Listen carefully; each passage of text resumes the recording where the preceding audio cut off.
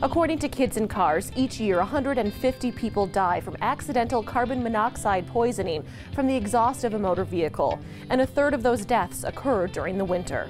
A young mother and her 1-year-old child are among the latest victims of carbon monoxide poisoning from a vehicle. It happened after last month's massive snowstorm on the East Coast. They were sitting inside a running car while the child's father was shoveling out the vehicle.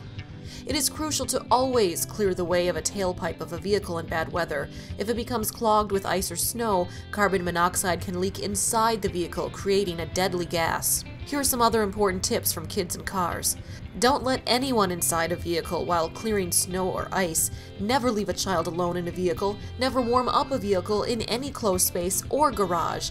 Never let children play behind a running vehicle. Also, make sure you have working carbon monoxide detectors inside your home, especially near sleeping areas. For more ways to make mom's life easier, visit MomsEveryday.com.